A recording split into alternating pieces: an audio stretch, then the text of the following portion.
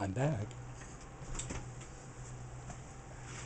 And we're pulling this out of the oven. And, hold up, America. Hold up, world. Because there ain't no way I'm going to be able to get this out of the pan with this thing on my hand. And, ow! Did not hurt at all. Okay. Spatula. Hot. Very hot. Move this. Okay. Let me back you up. So I'm gonna go around the edge of this.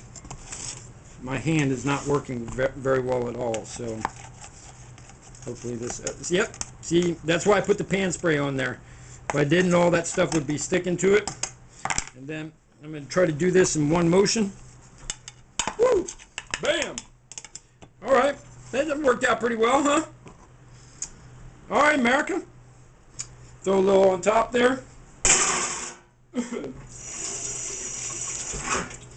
I gotta pull some more garlic out. That was the last thing of garlic that I had. I've been working on that one for a while. From that stuff from James Chang. Yeah, what's up, buddy?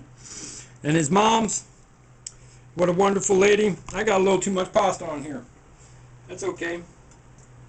That's okay. Because I still got some left over here. Alright, there we go. Pasta Primavera or Gratin.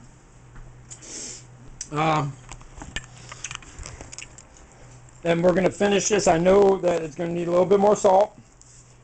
And because I love garlic and the garlic powder, we're going to put a dash of garlic powder on here. I'd like to be having Parmesan right now too. That's why I went to the store.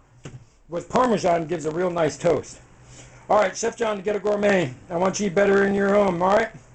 Peace.